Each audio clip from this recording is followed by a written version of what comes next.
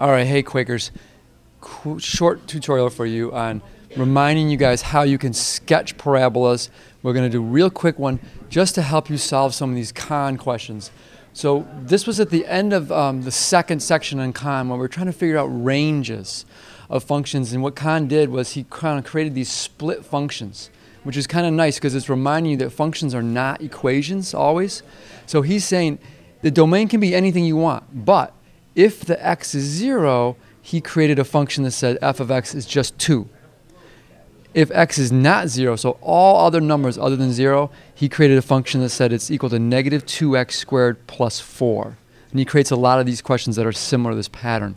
So you want to know that's a parabola right away because you see that the x term is squared.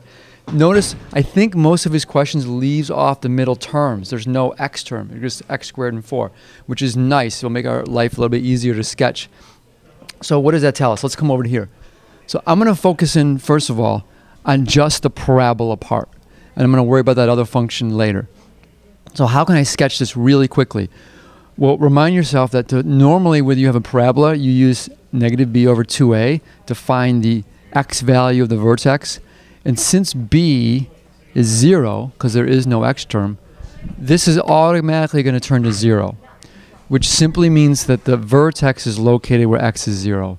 So the vertex is going to be on the y-axis. Then the next step is, if you have the x value, you would plug it in, and you'd figure out what the y value is.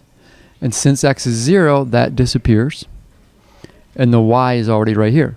So we know that the vertex of this graph is at 4. That's your vertex. And then for a parabola, you look to the sign of the a term. It's negative, so that means the parabola goes down. So if I were to sketch that parabola, it would be like that. The coefficient doesn't really matter for a sketch. If you remember, like the bigger that number, like the tighter the parabola gets. But for our sketch, we don't really care. So it's a negative, so it goes down. The vertex is right at 4. So far, so good. And we've got a rough parabola. So now we have to go back to the question. I mean, to say, well, what happens when x is 0? When x is 0, the function is not the parabola. It's just straight up 2. So you come back over here and you say, when x is 0, this function is just 2. So it's not, if it was just a parabola, right there the function would equal 4, but it's not. It's this weird split function.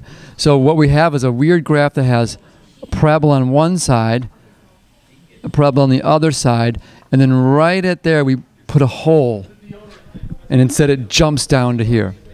So that's kind of weird, and the question wants to know what's the range. In other words, I'm giving you different x values, all sorts of numbers.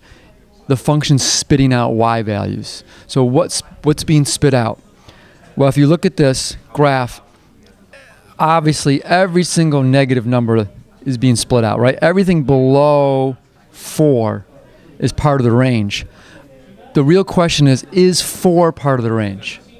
And since there's an open circle, and because of this other function, when they basically set the problem up that way, and they said, well, when x is 0, I want y to be 2,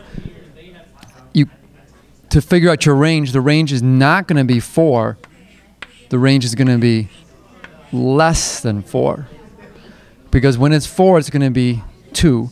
If x is a little bit more, it's going to be 3.999. That's part of the range. So it's everything less than 4, but it can't be 4. The range is not 4 because of that weird split function.